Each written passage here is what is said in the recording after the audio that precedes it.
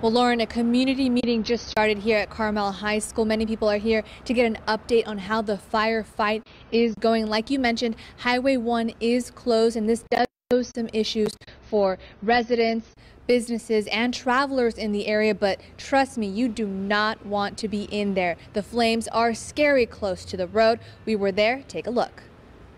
Well, if it's not meant to be this trip, then we'll come through another time. Carol and her son are taking a trip down the coast, and like many travelers on Sunday, they had to get across Highway 1 near Big Sur before it was closed.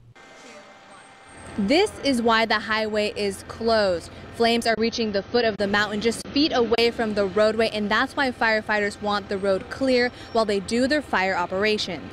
As you can see throughout the road, there's rocks falling everywhere, and as the fire burns through, the rocks loosen up in the soil and then they roll down onto the road, and that would be a huge reason why we would have the road closed.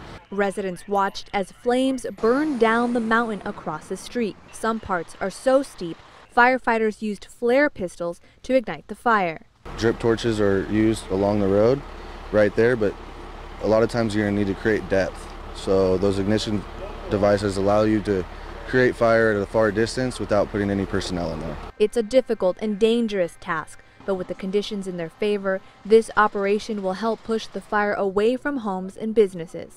This controlled fire is an effort to secure the area. Once we finish this, we'll feel really good about the Big Sur area. And again, these operations depend a lot on the conditions. The highway is expected to be closed anywhere from 24 to 48 hours, but firefighters tell me that things are going well, and we could be seeing the highway open up sooner than later. Lauren? Good news. All right. Thanks so much, Bianca.